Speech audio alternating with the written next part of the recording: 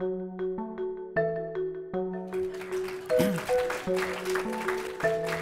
an introduction, one can do like the standard thing, so I'll briefly do that. So the standard thing is, Steve Pinker is Canadian.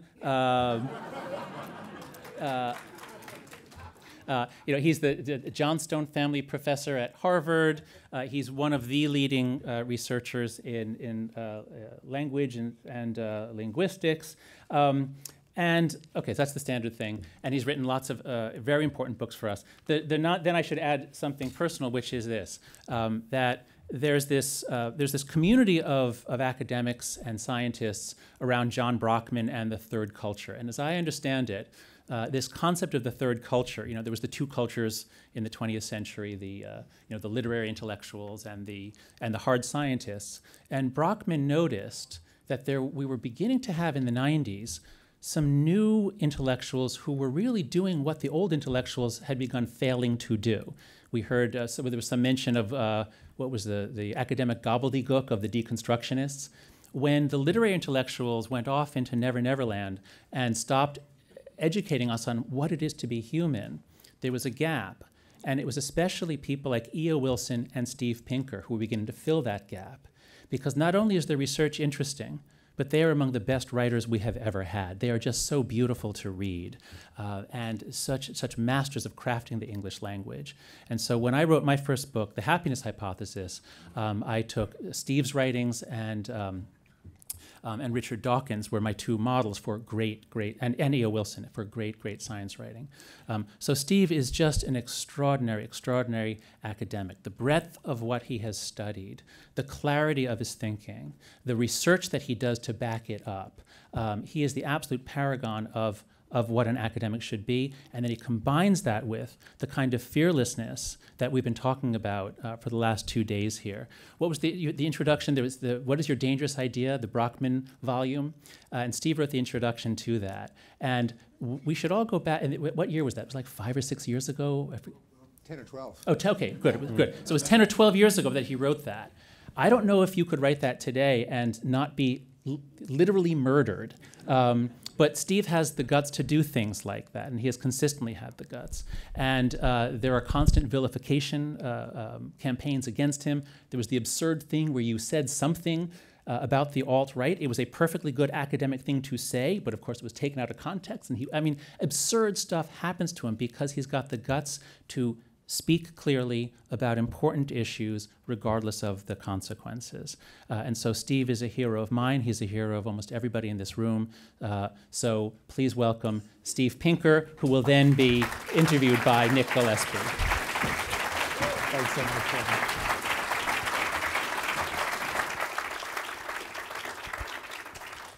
Thank you. It's a real honor to be here. And John is one of my heroes, and I have tremendous respect for what he's done in setting up this academy, this meeting, and in promoting this cause.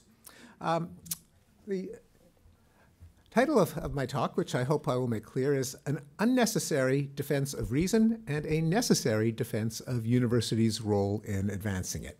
Or why we need universities to refine, teach, and promote objective truth and disinterested reason. This was the general theme that John invited me to speak on.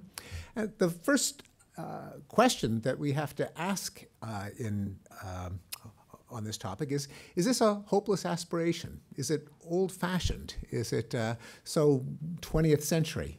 Haven't psychologists shown that humans are irrational? And aren't we living in a post-truth era? So those are the objections that I would like to deal with first in arguing for this aspiration. So first off, we are not living in a post-truth era. Why aren't we? Well, is the statement, we are living in a post-truth era, true? If so, it cannot be true. That is, we are still evaluating propositions based on whether they are true. So we are not in a post-truth era. Likewise, why humans are not irrational. Is the statement, humans are irrational, rational? If so, it cannot be true, at least if uttered by a human. If this was a pronouncement from an advanced race of space aliens, then maybe we could take it seriously. But otherwise, if humans were really irrational, who specified the benchmark of rationality against which humans don't measure up? And how did they conduct the comparison? This is an argument that was a style of argument that was made most explicitly by the NYU philosopher Thomas Nagel in The Last Word, where he made the case that truth, objectivity, and reason are not negotiable. As soon as you are making the case for them or against them, you are making a case and you are implicitly committed to reason. He calls it a Cartesian argument, that after the famous cogito ergo sum argument, namely, just as the very fact that one might be questioning one's own existence shows that one must exist, the very fact that one is examining the question of rationality shows that one is committed to rationality. Another fancy word for it is a transcendental argument, one that invokes the preconditions for its own existence. And a corollary is that we actually don't defend reason, we don't justify reason, and we certainly do not, as it's sometimes claimed, have a faith in reason. As Nagel puts it, this is one thought too many. We don't believe in reason, we don't have faith in reason, we use reason. It's the water that we swim in. Now, this Cartesian argument sounds a little bit like fancy schmancy, tricky logic chopping, but it really isn't. It's implicit in the very way that we carry on discussions. As soon as you try to provide reasons why we should trust anything other than reason, that is, as long as you're not bribing or threatening your audience, but trying to persuade them, as soon as you provide reasons why you're right, why other people should believe you, that you're not lying or full of crap, you've lost the argument because you have appealed to reason. And that is why a defense of reason is unnecessary, perhaps even impossible or self-contradictory. Now, I think we should retire the cliche post-truth for a number of reasons. One of them is that it is based on the fact that some politicians, one in particular, lies a lot. On the other hand, politicians have always lied. It's sometimes said that in war, truth is the first casualty. I grew up with the expression, the credibility gap. That was big in the 1960s, often applied to Lyndon Johnson.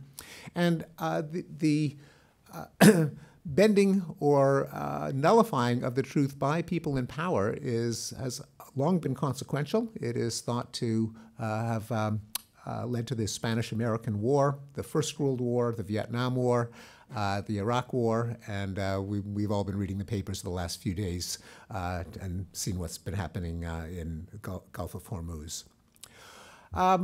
People are spreading conspiracy theories and fake news. Again, this really is not a new development, at least not in quality.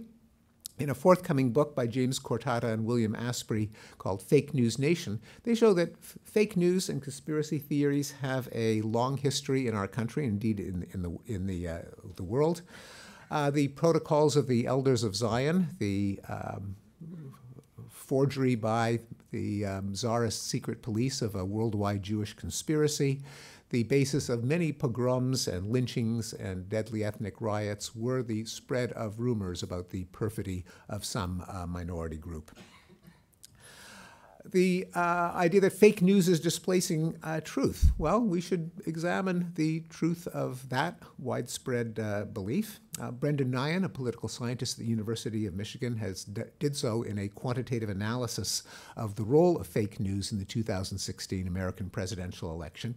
What he found was that fake news was took up a minuscule proportion of the online communications during the election, far less than 1%. It was mainly received by people whose minds were already made up, and it didn't change probably any minds. And this actually makes sense when you think about it. If you got an email or a post that said that Hillary Clinton was running a child sex ring out of a Washington pizzeria, chances are, unless you already despised Hillary Clinton, your mind would not be changed.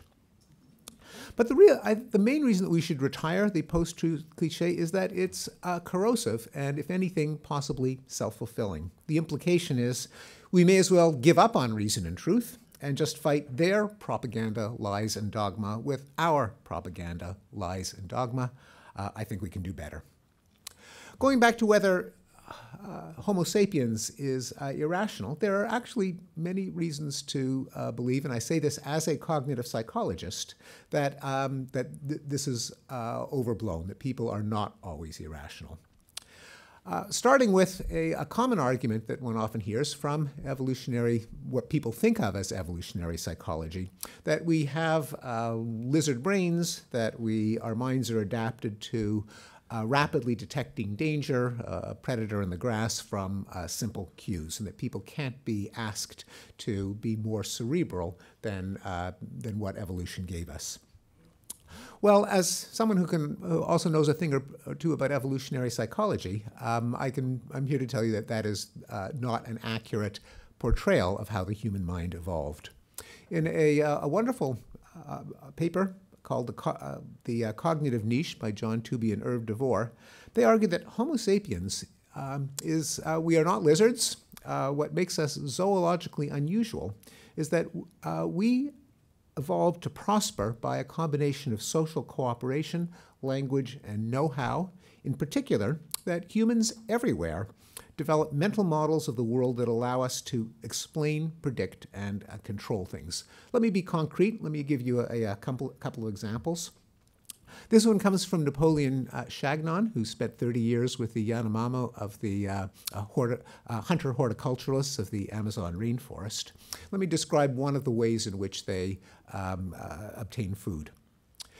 Armadillos live several feet underground in burrows that can run for many yards and have several entries. When the Yanomamo find an active burrow, as determined by the presence around the entry of a cloud of insects found nowhere else, they set about smoking out the armadillo. The best fuel for this purpose is a crusty material from old termite nests, which burns slowly and produces an intense heat and much heavy smoke. A pile of this material is ignited at the entry of the burrow, and the smoke is fanned inside. The other entries are soon detected by the smoke rising from them, and they are sealed with dirt. The men then spread out on hands and knees, holding their ears to the ground to listen for armadillo movements in the burrow. When they hear something, they dig there until they hit the burrow, and with luck, the animal. On one occasion, after the hunters had dug several holes, all unsuccessful, one of them ripped down a large vine, tied a knot in the end of it, and put the knotted end into the entrance. Twirling the vine between his hands, he slowly pushed it into the hole as far as it would go.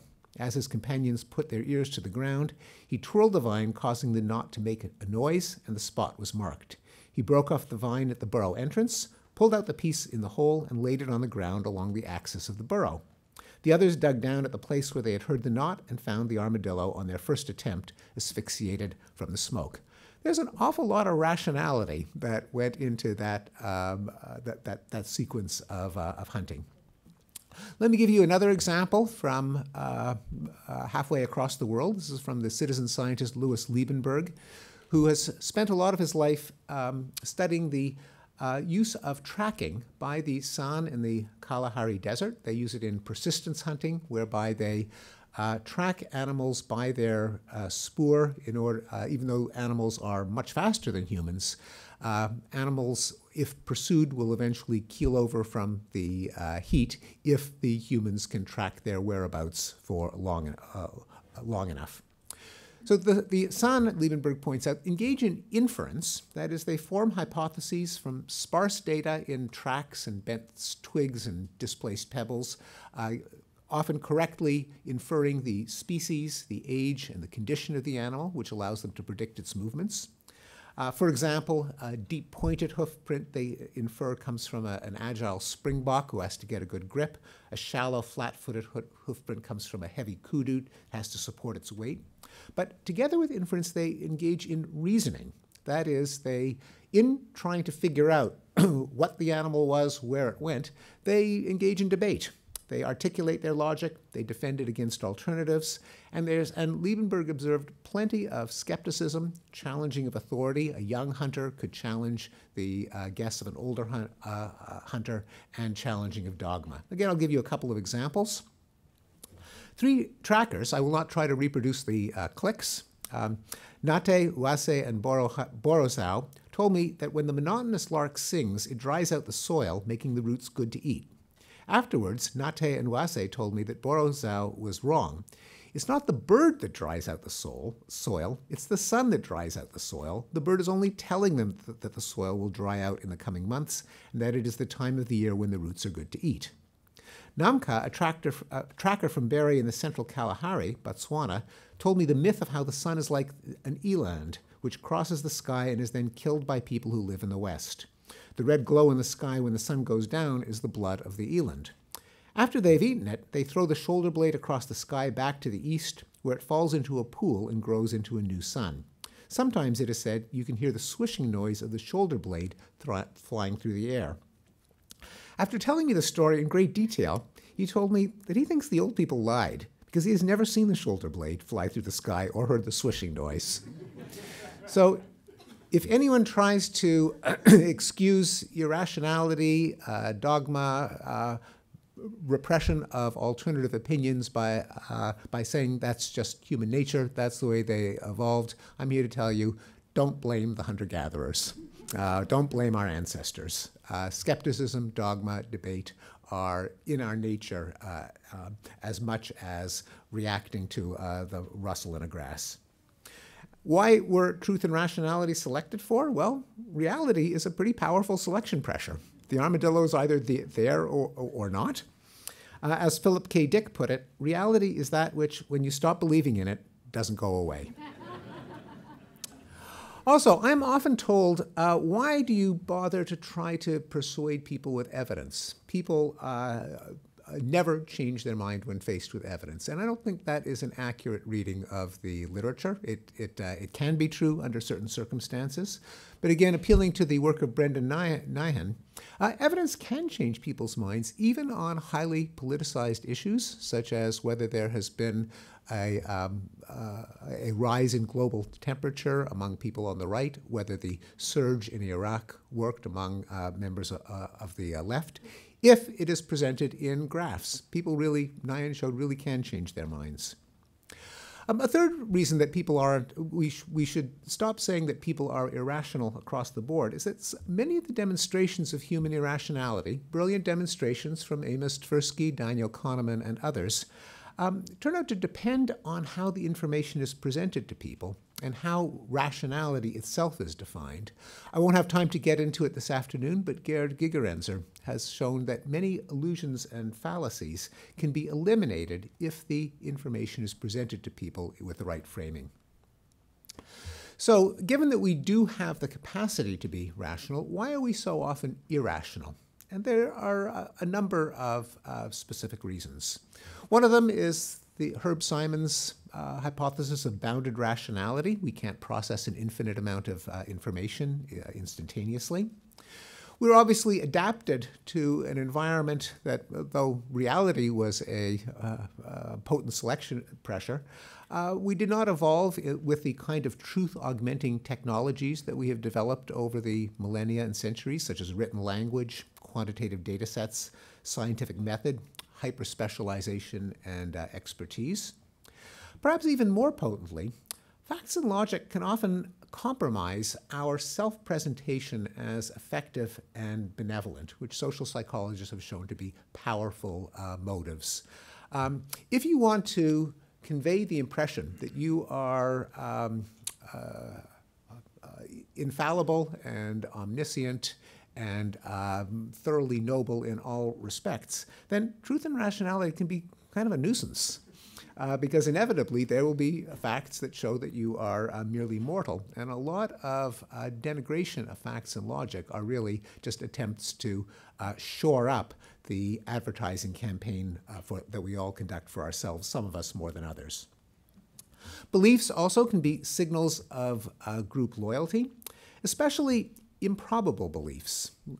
As John Tooby has pointed out, it doesn't if you try to affirm your common assumptions, common ground with a group, by saying that you believe that rocks fall down instead of up, well, anyone can say that rocks fall down rather than up. On the other hand, if you say that Jesus is three persons and God is three persons and one person at the same time, or that Hillary Clinton ran a child sex ring out of a Washington pizzeria, then you have shown that you're willing to take risks at in order to demonstrate your solidarity with your group.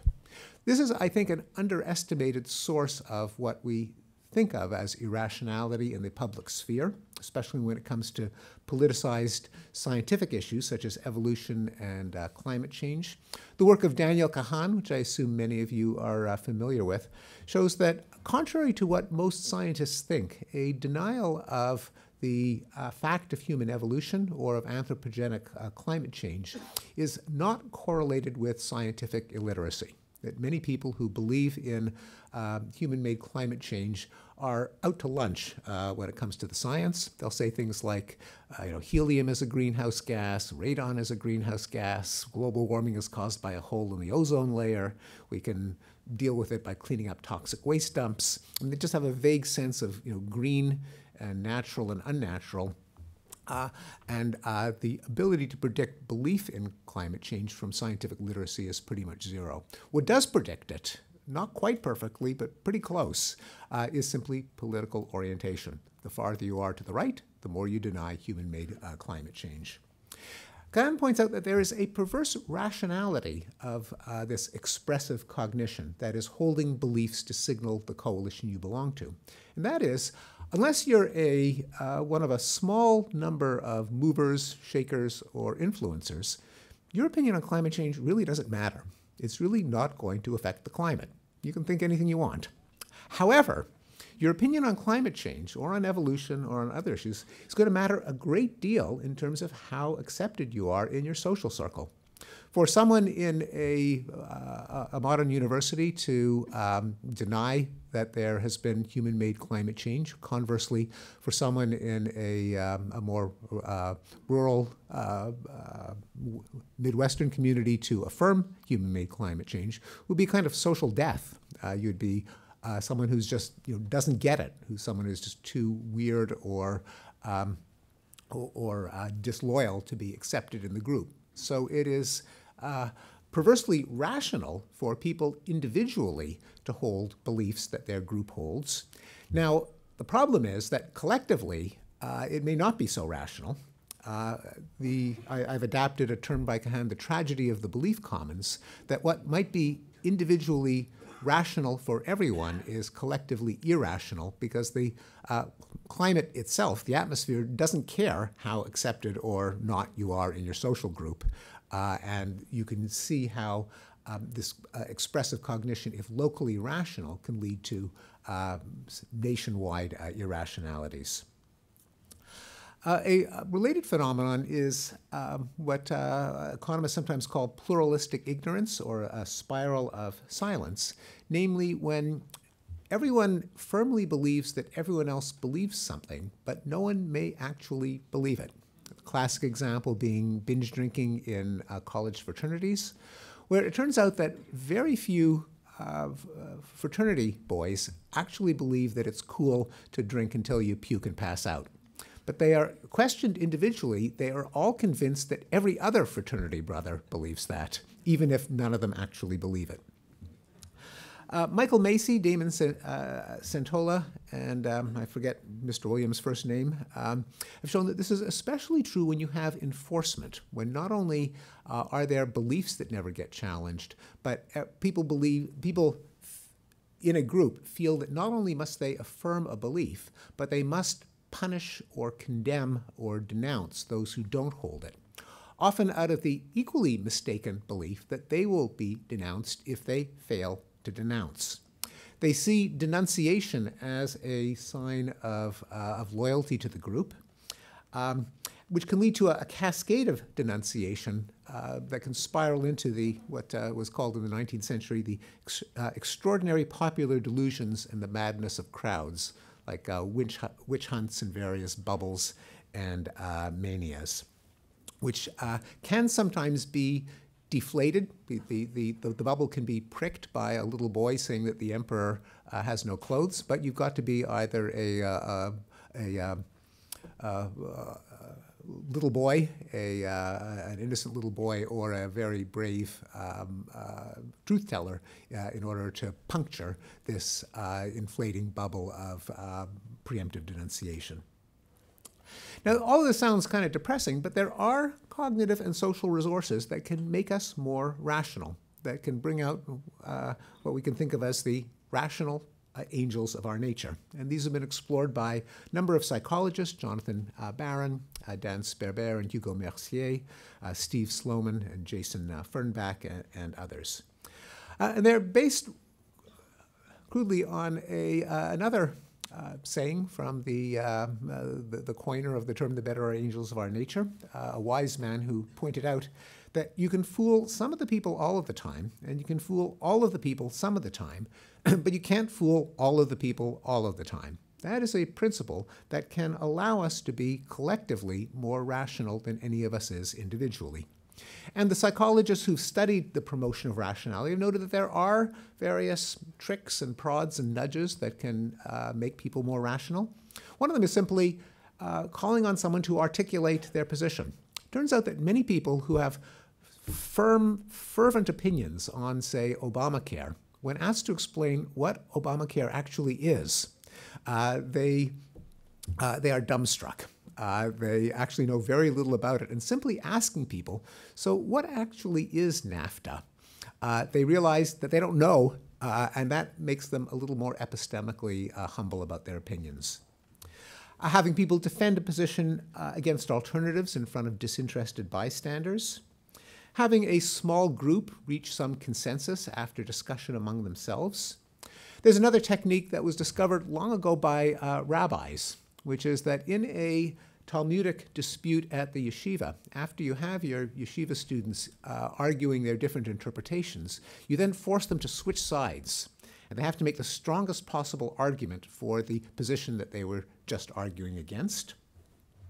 There's the general rubric of what Jonathan Barron calls active open-mindedness, just the ethic that one ought always to reconsider one's opinions, to listen to criticism. Knowledge of cognitive psychology itself, to be aware of and discount the various cognitive biases and fallacies that psychologists have identified, such as the availability heuristic, the representative heuristic, confirmation bias, gambler's fallacy, and so on. To have your feet held to the fire of empirical predictions, and in science, the ideal of adversarial collaboration, that two theorists who have opposite opinions on some issue get together and come up with some empirical test that a priori they both agree will settle the question. So the conclusion up to this point can be that humans can be collectively rational if they submit to norms and institutions that engage their rational faculties and sideline their irrationalities. What are some examples? Well, we have seen progress thanks to some of them: a free press, a court system, better than trial by ordeal or by forced confession, science when it works, peer review for all its follies, deliberative democracy, checks and balances in a constitutional government. As James Madison put it, ambition must be made to counter ambition, and maybe, perhaps, universities, and I will get to that. Now, is this just, again, an idealistic aspiration, or can these rationality-promoting institutions actually promote rationality? Well, in many ways, they are, and I'm going to say something that at first will sound shocking, but I'm going to spell out why I think it's true, that there are many ways in which rationality is increasing compared to just, say, 20 or 25 years ago. Journalism, for example, is supplementing shoe leather and opinionating with fact-checking organizations like PolitiFact, did not exist 25 years ago, and editors say that readers increasingly insist that journalists and their editors check politicians' statements against the factual record, something that you would not see several decades ago. We've seen the rise of data journalism, such as Nate Silver's 538.com, where instead of citing the result of a single opinion poll, which we know simply from sampling considerations can be highly misleading, there are ways of aggregating many polls.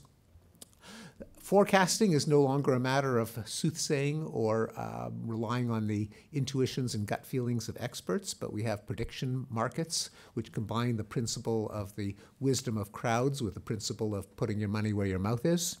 And forecasting tournaments of the kind that Phil Tetlock, one of John Haidt's co-authors, has advanced, that there are ways of using Bayesian reasoning and active open-mindedness to make quite good predictions about what will happen in the next year.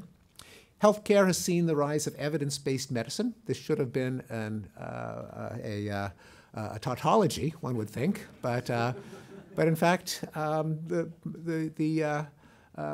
practice of medicine descended from kind of medieval barber surgeons.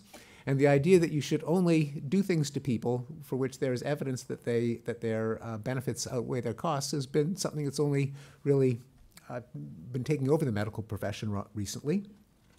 In policing, we're meeting now in a city that saw a 75% reduction in its rate of homicide in just 8 years, the most astonishing reduction of crime in history, despite convictions by many people that violent crime would not disappear until we solve the problems of racism and inequality.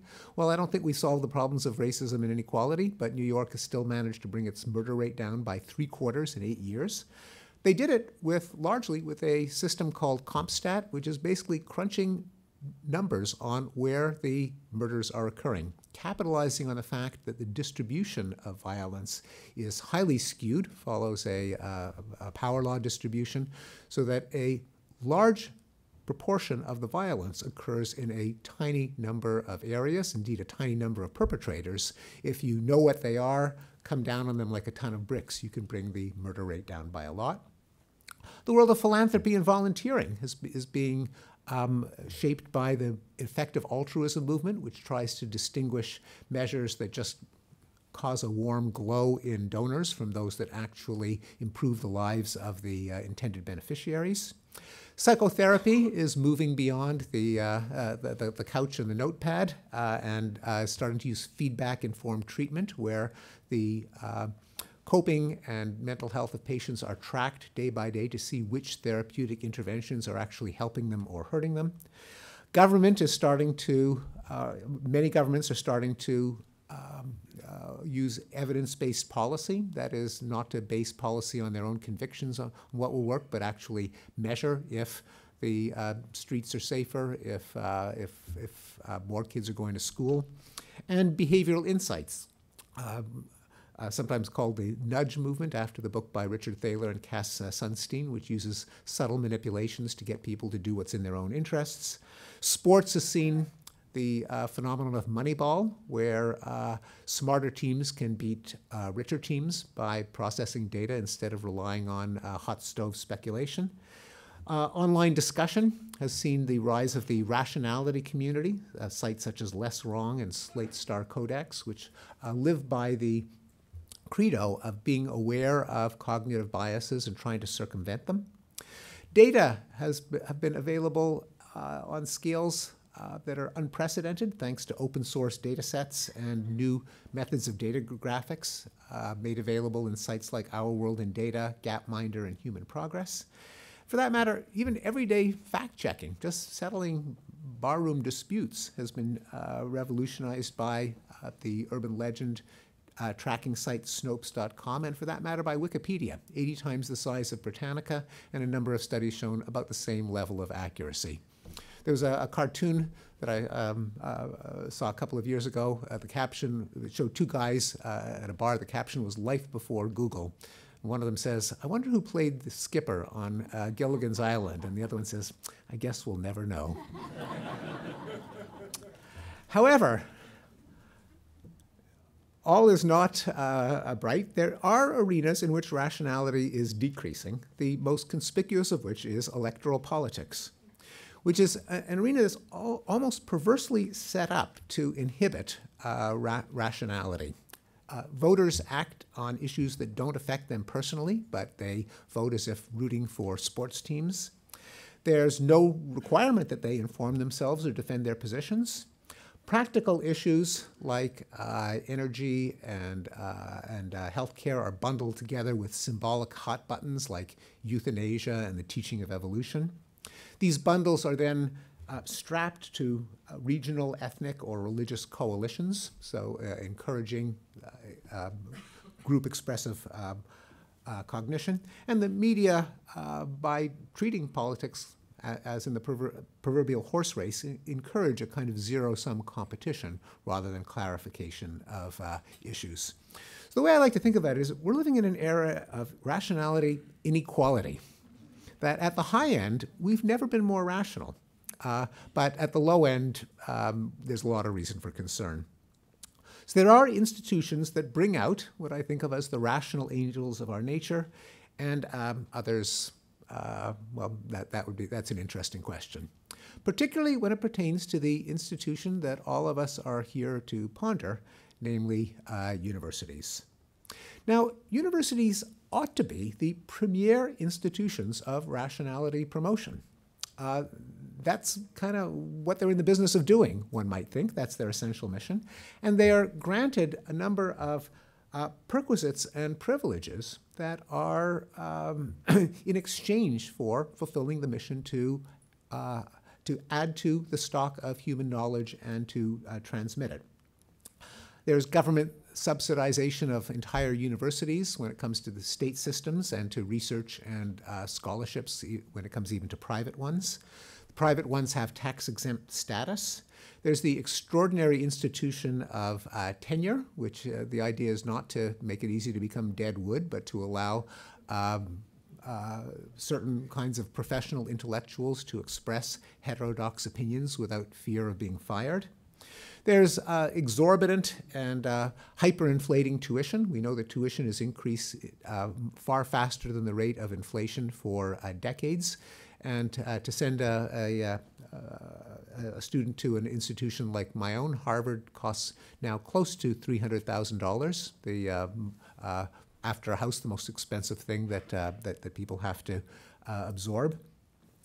And we have given universities an enormous role in credentialing and gatekeeping in the world of business and the professions, where a bachelor's degree is often a ticket or a prerequisite. Dubiously, when it comes to the actual qualifications for the job, studies that actually test how much knowledge people acquire after 4 years at a university are not a pretty sight. It is actually rather depressing, and I say this as a university professor, to see the results of exit surveys of what students actually know compared to what they came in with.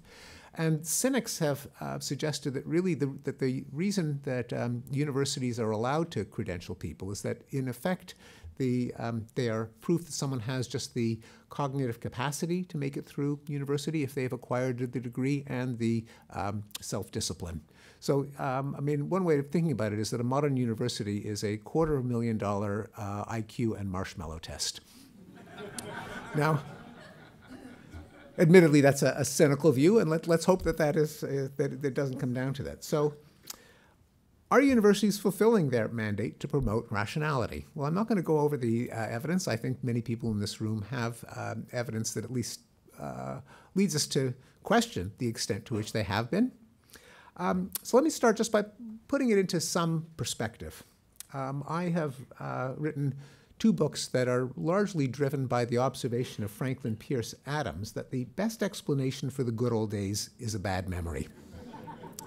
So I'm, as someone who went to university in the 1970s, one of my first experiences as a college freshman in 1972 was seeing the card table set up in the lobby of my college by the, I forget whether it was the Socialist Democratic Marxist Leninist Union or the Leninist Marxist Democratic Socialist Union.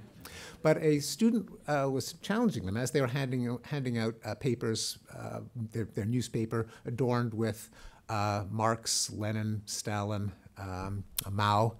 And I distinctly remember yelling out, "Fascists don't have the right to speak." So this is not new. Orthodoxy, intolerance, repression of non-leftist ideas are not an innovation of the millennials or the Gen Zs. And there are many examples in the 70s and the 80s of behavioral scientists, including Arthur Jensen, Hans Eysenck, Richard Herrnstein, Thomas Bouchard, Linda Gottfredson, being deplatformed, disinvited, heckled, shouted down, and in some cases physically assaulted. Just to give you a little souvenir from this era, here's a poster from 1984. Come in here, Edward O. Wilson, who John noted in his introduction, sociobiologist and the prophet of right-wing patriarchy. Then at the bottom of the poster it says, "Bring noisemakers." So it is not new, although I don't doubt that it has been getting worse. So by saying that this occurred when I was a student, it doesn't mean that we should be unconcerned or that nothing has changed. So why do universities fall short of what one might think of as their essential mission of promoting rationality? There are a number of hypotheses, and I think probably all of them are true to various extents. John Haidt and Greg Lukianoff have suggested, if I can sort of summarize it in 4 words, helicopter boomers gave rise to snowflake millennials. Or maybe Gen Zers, yes, in fact, because they're the millennials themselves are parents now, yes, helicopter millennials. There may be an increase in homophily, people being with people who are like them, and the resulting tribalism of belief and opinion within universities. Bradley Campbell and Jason Manning have come up with an interesting hypothesis. I know that John has called attention to it, called the culture of victimhood, a sociological development in which individuals' esteem, the regard in which they're held, are no longer depend on their ability to retaliate against insults with violence, the so-called culture of honor, nor to their ability to control their emotions and undergo and exercise self-discipline, as in the culture of dignity. But in the culture of victimhood, status and prestige comes with a claim to have been victimized, often ratified and enforced by a grievance bureaucracy in universities, an expanding cadre of professionals who, working in, many of them, I must say, are really more from the boomer generation, that work in cahoots with students to reinforce this claim to esteem and status by assuming victimhood status. And we're seeing spirals of preemptive denunciation and pluralistic ignorance, where it's really an open question how many students really believe in the outrage and the victimhood, or whether they believe that everyone else believes it, enforced by denunciation if they fail to denounce. But I sometimes, this is pure conjecture, but I do sometimes get the feeling that students feel intimidated, and that many of them in private would disavow some of the dogma and illiberalism that the noisier ones promulgate. Indeed, some of this is a paradoxical byproduct of progress in equality. Very few people actually are, at least very few people in universities, are genuinely racist, sexist, homophobic, or transphobic. Virtually everyone believes these are bad things, and that means that accusations of racism, sexism, homophobia, transphobia can be weaponized. There's no one who defends them. That means that everyone is vulnerable to being accused, and probably the only convincing way of defending yourself, since there's virtually nothing that you can say if you're accused of being a racist. You say, well, some of my best friends are, that's just not going to work. However, if you are denouncing others, then that removes any cloud of suspicion that you yourself are a racist, and that can lead to these spirals of denunciation. So, should we care? Should everyone care? It's sometimes said that academic disputes are fierce because the stakes are so small. But no one knows who said it first, by the way. I should have added that, actually, to the rationality promoting technologies, that you can actually thanks to Quote Investigator and a couple of other sites, you don't have to attribute every quote to Mark Twain, Winston Churchill, and Woody Allen. You can actually track down and be aware that most people didn't say the things that they said, as Yogi Berra may or may not have said. But in fact, the stakes are not so small when it comes to what's happening at the university. One of them is simply whether universities are carrying out their fiduciary duty to sound education and research for which they are absorbing massive amounts of money and time and attention. The other is their influence on the rest of society. As Andrew Sullivan said in an article last year, we are all on campus now, and the various follies of political correctness and social justice warfare have spread beyond the ivory tower and may be found in tech, in business, in healthcare, and elsewhere. I'll mention two other hazards of the current climate of intolerance and irrationality on campus. One of them is that universities are losing the battle to secure the credibility of their own research. That when it comes to issues such as climate change or gun violence, there are many skeptics, generally on the right, who say, well, you say that climate scientists are virtually unanimous, that humans have been causing perhaps dangerous levels of climate change, but that comes out of a university. Everyone knows that universities are just echo chambers of dogma and ideological policing. Why should I believe what comes out of a climate science department at a university, given the follies that we all read about? The other danger of allowing universities to fester in intolerance and dogma and repression is that it can lead to perverse backlashes. That in many ways, the regressive left is an incubator of the alt-right. And I have seen this happen, including to my shock in some of my own former students, that when they see certain opinions being just unexpressible, when they see speakers being deplatformed, people being assaulted, demonized, a natural conclusion is you can't handle the truth, that there must be hidden truths that are just too uncomfortable to be voiced or discussed in universities. And as a result, the only option is simply to withdraw into an alternative universe of understanding. And since that alternative universe can have the opposite of the current dogmas, but without any of the qualifications, nuances, counter-evidence, context, can often metastasize in rather destructive forms. And I'll just give you some examples. It is not quite undiscussable, but at least difficult to acknowledge sex differences in many universities. Nonetheless, we're all, men or women or people who notice our contrasts between those who define themselves as men and women. We deal with them. We can't help but notice that men and women are not indistinguishable. What do people conclude who aren't willing to kind of drink the Kool-Aid that men and women are indistinguishable? Well, if it's taboo, they can often lead to categorical understanding. Men are this way, women are that way, often quite insulting to women. If you just listen to a speech by Milo Yiannopoulos, and there's some rather hair-raising examples. Perhaps just performance, but perhaps a reaction to the denial of any sex difference on campus.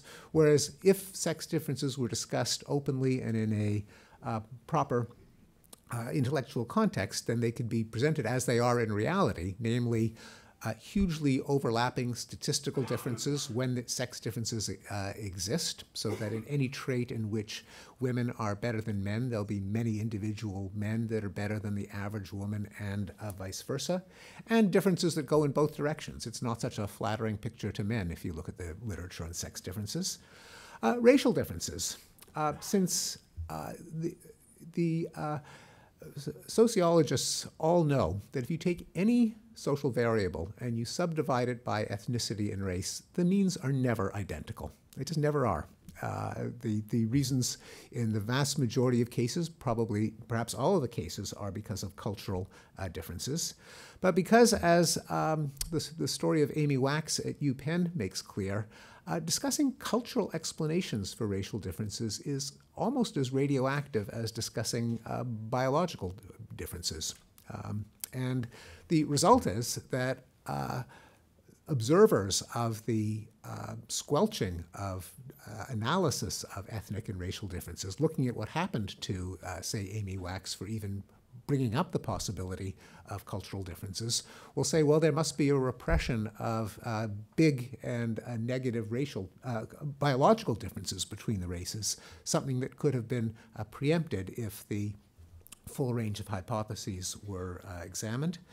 And a third example is the fact that it's almost impossible to hear anything good about capitalism on an American campus, even though, again, if you are not in that bubble, there's plenty of evidence that capitalism brings more advantages than disadvantages. Would you rather live in South Korea or North Korea?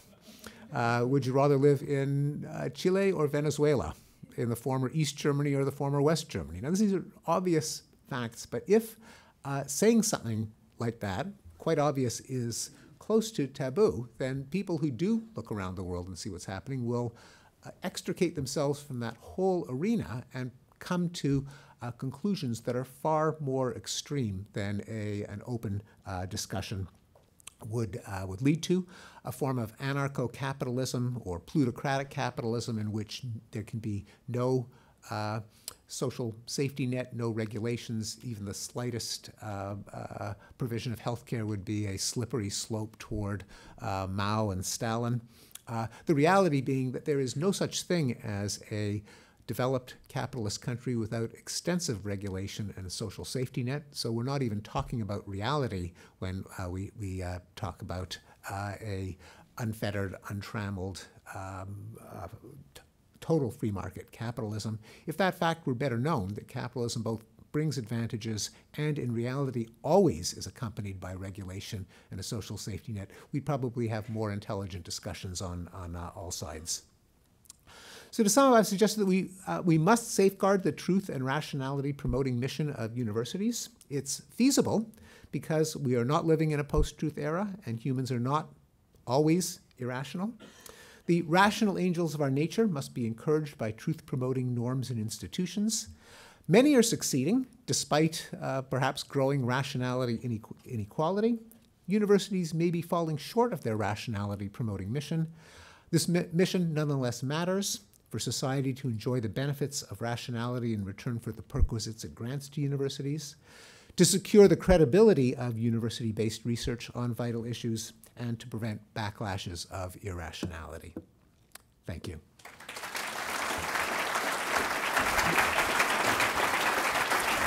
Great. Thanks.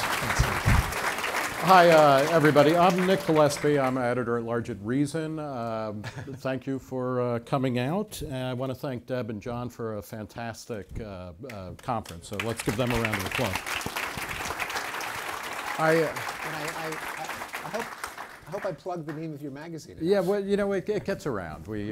Truth was, you know, it seemed a little bit arch, so Reason is good. And I want to also thank Steve, as John made clear, as a Canadian, and it's kind of, he's one of those immigrants who's doing a job that Americans won't do, which I think is defending rationality and Enlightenment values. So thank you for that. You're almost you're a spiritual Mexican in that sense, right? So I want to ask, start off, and I'll ask a couple of questions and I'll turn it over to you guys, but what is the source of post-truth or truthiness in the university? Because, you know, we're talking, this is an organization that's about the academy, and there's a lot of reasons for, you know, things happening outside, but what is the, you know, kind of the wellspring of this in the university? Well, I mentioned a number of hypotheses, and I can't claim to know the answer, but there's the one that John and Greg have noticed. There may be generational differences in students. I suspect that the success of the drive for equality and inclusion, the fact that very few people really are racists, especially in universities. And there are data that back this up. In fact, fewer and fewer people are racist in the country as a whole. Mm-hmm. Again, this is bizarrely this is often considered a reactionary thing to say, but not only are overt racist opinions in pretty steady decline. That is, the number of people who will say either blacks and whites should go to separate schools, or if a black family moved in next door, I would move out, or pejorative opinions like the reason for inequality is that blacks are less intelligent or less hardworking. Those have been going down, down, down. Some of them are now in the range of crank opinion, like, but also more subtle measures of implicit racism. I reported in Enlightenment Now, with the help of Seth Stevens-Davidowitz, the result of Google searches that people can do in private. How many people search for racist jokes? How many find them funny? That's been going way down. And my colleague Mahzarin Banaji, looking at 2 decades of her own research on implicit bias from the implicit association test, has shown that even unconscious bias has gone down. So we all agree racism is bad, and sexism and so on. But that does provide a kind of an incentive for competitive status seeking of, for who has the brighter halo by using it as an effective weapon of mass destruction, accusations of racism. Let me be more forceful, I guess, or direct. What is the role, and John made a joke about deconstruction and gobbledygook yesterday, one of the speakers said, I will tell you, I got my literature PhD at the high water mark of theory, and I consider myself a postmodernist. Capital T theory. Yes, that's right. Yeah. But is that part of the problem, the rise throughout the 70s, the 60s and 70s and into the 80s and 90s of a set of theories or a set of ideas that said that truth is absolutely socially constructed, and that it reflects power? I mean, how important is that to the discussion that we're having there? And then also saying then all viewpoints are essentially equally false and everything becomes a kind of will to power. Yes, on the right. campus. So how is that part of what's at work? Did Kellyanne Conway take too many courses in French literary theory, or Sarah Huckabee Sanders, our most prominent exponent of Foucault and Lacan? Yeah. Literally unlike, or Donald Trump for that matter, who really does. If you change the wording, it really could sound like a lot of postmodernism. I don't think that there's a direct chain of influence, but what it has done is left universities defenseless in counteracting it. Is it coming within the university? I mean, one of the arguments about political correctness when it started becoming a thing, it was that it was something that the right wing imposed. It was almost like they were saying that people in the universities were acting like witches. It was something kind of forced on the university, but. Isn't it true? I mean, that it's not the people who are questioning truth at Harvard are in Harvard departments, and they're in certain types of disciplines and things like that. So, I mean, are they the ones who are saying, no, the university is not a place for truth because truth doesn't exist? It's actually a way of... You know, some of them are, and I say this from first-person experience, that, in fact, my statement of the mission of the universities is not actually stated as the mission of the universities by the universities. Right. It's actually very hard to pin down administrators or professors to make statements along the lines that I just did. So I actually was being somewhat presumptuous. I was part of the curriculum review at Harvard about 15 years ago, and for bizarre reasons, the world pays a lot of attention to Harvard. And so the curriculum reform at Harvard got a lot of press outside the walls. And so to start off is, well, what's the point of education? And a lot of my colleagues would say things like, well, I see college education as soulcraft, as building a self. And frankly, I don't know how to build a self. I don't know how to develop soulcraft. So thank goodness I have tenure, because I can actually say that and I won't get fired. I think I do know how to teach linguistics and cognitive science, and so it is true that universities haven't, despite what the words that I think I put into my colleagues' mouths, have not really dedicated themselves to that, probably partly because of the influence of, I think, of postmodernist thinking. And isn't the motto of Harvard is Veritas, right? It is so indeed. It's got something about truth. One would think. But that's actually, so maybe if we're interested in the vision of the university that Steve put forward, which I know I am, is that that's actually an argument that needs to be won, that the university is a place of production of truthful knowledge. Because a lot of people would say, no, it's not that, it's something else. Yeah, no, I think that's right. Do you find within the university campus setting, is it professors or is it students who are the fomenters of, a turn away from rational discourse, away from truth or approaching objective truth? I think among professors who obviously I have more acquaintance with, I think there is some pluralistic ignorance that I think in private many professors will say things that are completely, by our lights, reasonable. That is, acknowledging the value of objectivity, truth, knowledge, all that stuff. But then when it comes to public arenas, they're all afraid to do it because they're all afraid they won't be able to defend it if forced to. And among students, I think that there are, again, I'm hesitant to say without a good sampling of the privately stated opinions of students. And I'm hesitant to generalize from my own experience because I don't know what kind of students gravitate to me that come to my office hours. In general, I don't find among the students that I speak to in dinners and office hours have these intolerant beliefs. But I may be getting a biased sample, or maybe it's a biased sample that are making the headlines. I don't know which of those is right. What do you think is the role, and Harvard and many kind of Research One schools or flagship state schools are in different situations than many other universities where there's a sense, if you talk to the professoriate, tenure lines are being shut down, are in decline compared to where they were a few years ago. How much of this is conceivably that the resources are dwindling, so the stakes get higher actually, and then people are fighting not for the future that they might inhabit, but they just want to be able to be the last ones who get to turn the lights off at the university? Yeah. I don't think it would explain what's coming up from among the students. I suspect that institutionally, a big factor may be the massive expansion of the student life bureaucracy, of the deans at various levels, and we just know from academic economics that they are absorbing a larger and larger proportion of university resources. They're at least partly responsible for the hyperinflation of tuition. It is in their interests to foment as much discontent and outrage as possible. And because universities are kind of feudalistic in the sense that there are a lot of sort of semi-autonomous fiefs that aren't really responsible to anyone. So the people at the top of the academic chain of command, for whom the buck stops, the presidents, the provosts, often are just kind of are titular heads of a vast organization that have a number of self-replicating bodies. The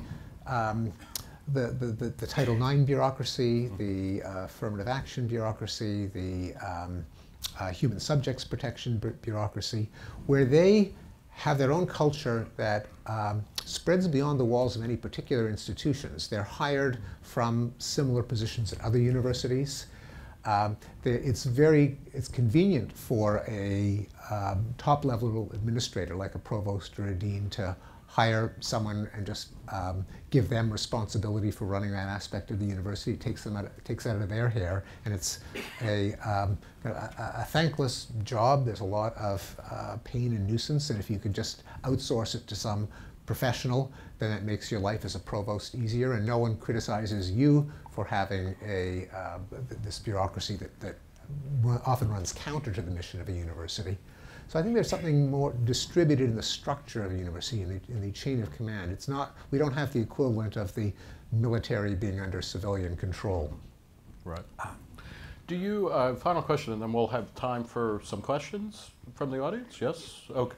Yeah, so what is a model of, in some of the stuff you were talking about, what is a model that faculty can do to show how to settle disputes in a rational kind of way? I mean, is part of the problem here that in the past, and kind of not in the distant past necessarily either, people who spoke about truth with a capital T oftentimes were very inflexible, or they were later revealed to be wrong, or to be kind of fakers. Or you mentioned Hans Eysenck, who is just a fascinating character in this, where not only did he have a lot of odd beliefs, and he started pushing for parapsychology and astrology at the end of his life, but then it was revealed that he was very outspoken that smoking does not cause cancer, and it turned out he was paid by tobacco companies as well.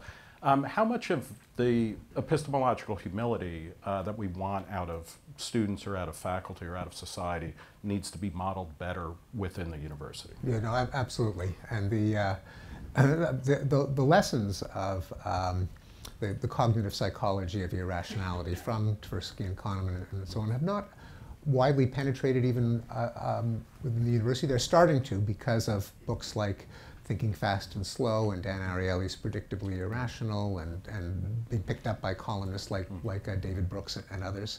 But still, a lot of, I think a lot of intellectuals are, in many fields, put too much stock in their own sense of personal rectitude and fallibility based on just sheer erudition.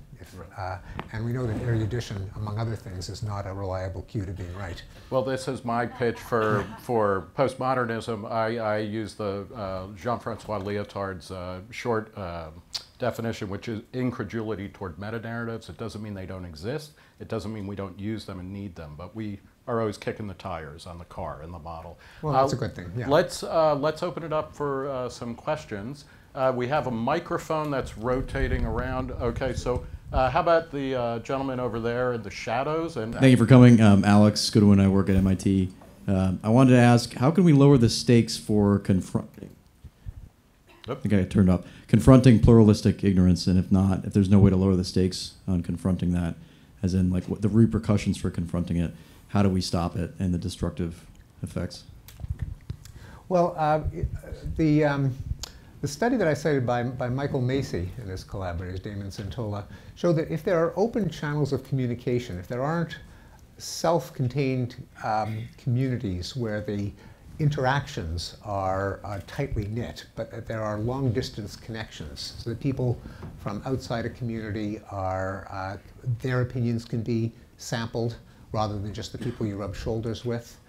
If there is more openness and more little boys pointing out the state of dress of the emperor, those are ways of deflating these bubbles.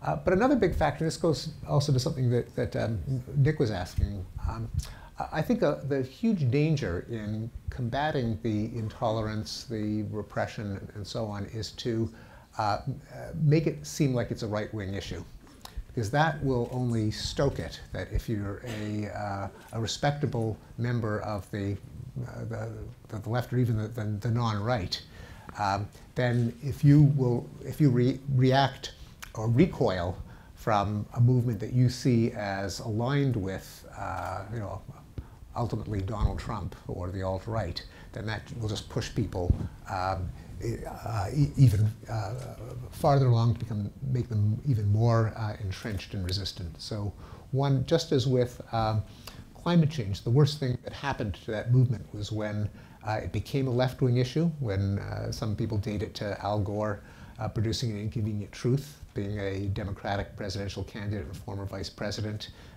He kind of stamped it with a left-wing aroma, leading to greater polarization. If that happens to free speech, heterodoxy, open inquiry, then it's going to get worse. Over here, front row, sir. Wait for the microphone, please.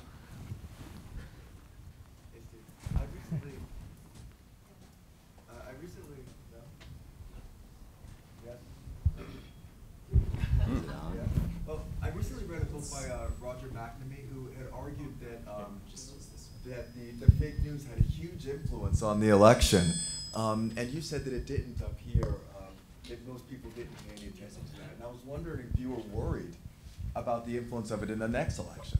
Mm-hmm. I'm not aware of that book. Maybe afterwards you'll tell me about it. So this was based on work of Brendan Nyan. It was a paper, not a book. Well, I am worried about it just because whenever you have the proliferation of disinformation, it can't be a good thing. At best, it can be ineffective, but at worst, it can be pernicious.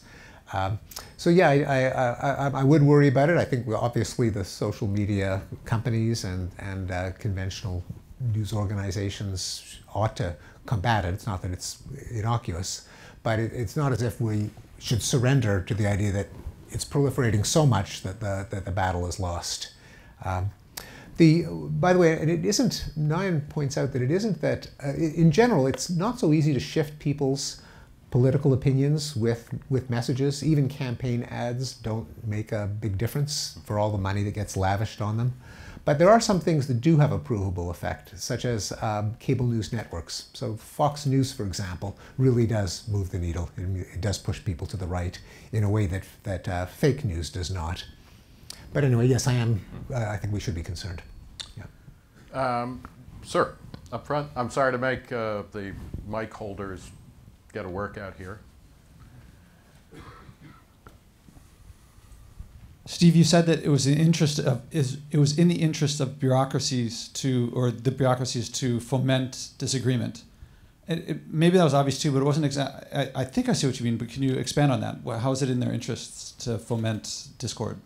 Well, it proves the need for more bureaucrats. And in fact, the comfortable reply of any kind of chain of command university administrator, by which I mean deans, provosts, presidents, whenever there's trouble, they hire more staff. If there's an accusation of racism, if there's a student who is questioned by a police officer and the student is African American and it makes the papers, then the president hires more diversity officers. So when things are blown up, then it tends to expand the range of these bureaucrats, and each one of them not only gets a salary, but they also get a staff. They have administrative assistants. They have higher level assistants. So this can increase the burden and bloat in a university, and because they often don't really report to someone who's has the fiduciary duty to advance the truth-enhancing mission of a university, but act pretty much autonomously and are convenient ways of deflecting the controversies. They offer presidents kind of safe passage across the minefield of academic life. Just hire more diversity officers, or there's a kind of unstoppable dynamic within the structure of a university. Something that there probably are people in organizational behavior and who study the dynamics of organizations who might be able to shed light on what I see as something of a pathology in the organization of the university. It's counter to the interest of the organization. Can the faculty do stuff about it? So can the faculty do stuff about it?